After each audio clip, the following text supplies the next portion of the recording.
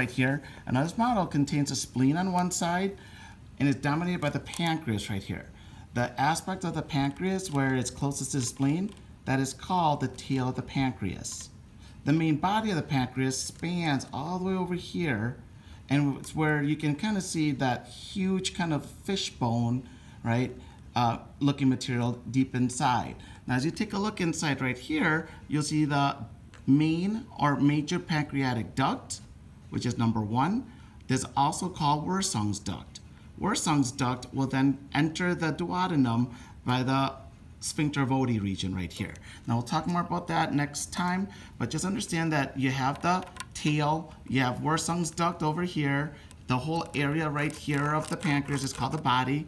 Now you also have an accessory duct, which is number 2, right? This is called the accessory pancreatic duct or the duct of Santorini. So let's take a look at the back, and we can see back here the head of the pancreas. Now the head of the pancreas and the pancreas itself is retroperitoneal. Because it's retroperitoneal, you just have to understand that it's very far back in the abdomen. That's one of the reasons why pancreatic cancer is usually at its late stages before somebody's actually diagnosed.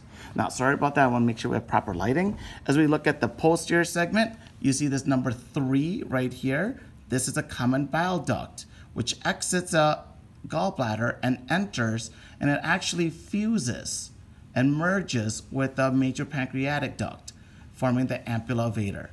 And then they both then get kind of pushed through by the sphincter of Oddi. Now, when you take a look at number 5 right here, now this is a major vessel we've already seen, but you still need to know, right? Because there's a great look at it. This vessel is going to be coming from 3 different vessels. One is number 6 over here, coming from the spleen, the splenic vein.